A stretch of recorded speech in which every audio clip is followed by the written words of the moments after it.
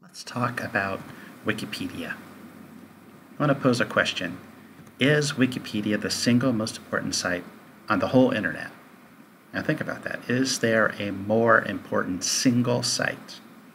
A lot of people might say Google, but Google links to sites. It doesn't really contain a lot of information in and on its own.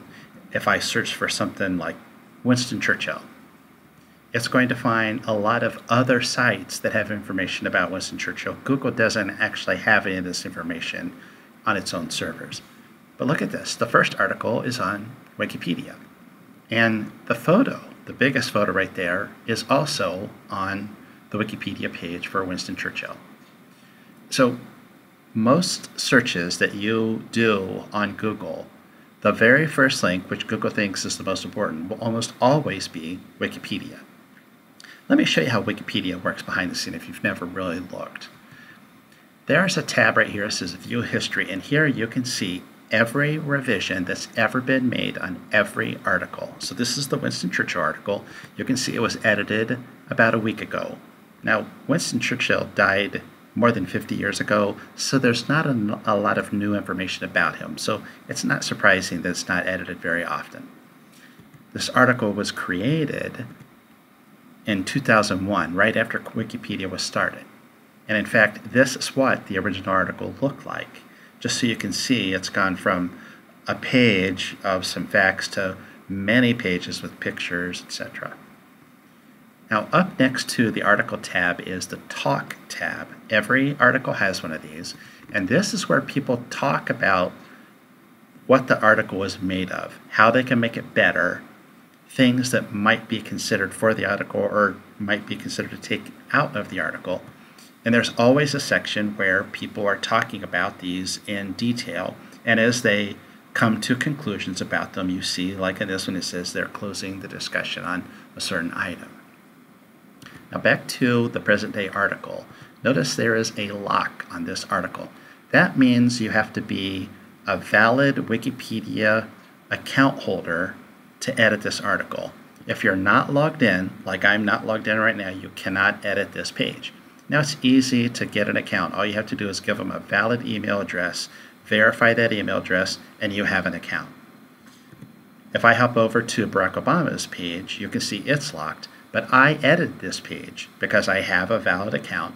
And down in the Family and Personal Life section, I added the fact that our president is left-handed. Notice I also found a reference, an external resource that said he was left-handed, and in reference number 391 there is a link to a New York Times article explaining that he's left-handed and he signs all his official documents with his left hand. There are 421 references to this article about our president, and that number will grow because he's going to be around for a long time, even after he's no longer the president. And the references will continue to grow as he continues life in the public. And the thing is, on Wikipedia, there are rules. For instance, you cannot have original research. There has to be an article out there that can be used as a reference. No original research allowed. Also, anyone or anything in a Wikipedia article has to be notable. Let me give you an example. This is a University of Findlay page for Brad Peel. I had him in a class. In fact, now he's a teacher. He is from New Knoxville, Ohio. It is a fact that Brad Peel played on the University of Findlay basketball team, and he is from New Knoxville, Ohio. And New Knoxville, Ohio has a page. And notice it's not locked. So even though I'm not logged in, I can get to the Edit tab. And down on this page, there's a section for notable people from New Knoxville. So, on September 30th, 2010, at about 1:38 p.m., I edited the notable resident section. And this is what that old page looks like. Remember, I can look at any old page, and in that section, you can see I added Brad to the list of notable natives and residents. The thing is, approximately 3 minutes later, someone removed Brad from the page, stating it was being removed because he was not notable. I want to talk about a book I read a few years back called The Wisdom of Crowds. In fact, if you've never read this book, hop out to Wikipedia and read the synopsis on Wikipedia. The Wisdom of Crowds makes a case that the average of a lot of people about any subject is usually correct. And that is how Wikipedia determines who's notable and who's not notable. There are a lot of people who are editing articles, and the wisdom of the crowd prevails.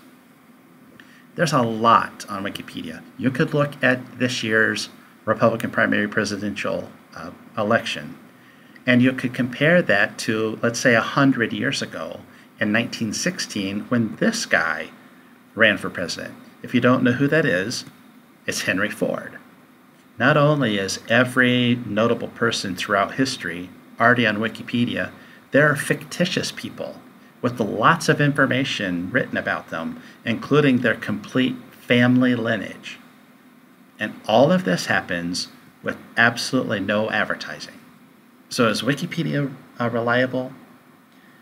I just ask you to find something in Wikipedia that's not correct.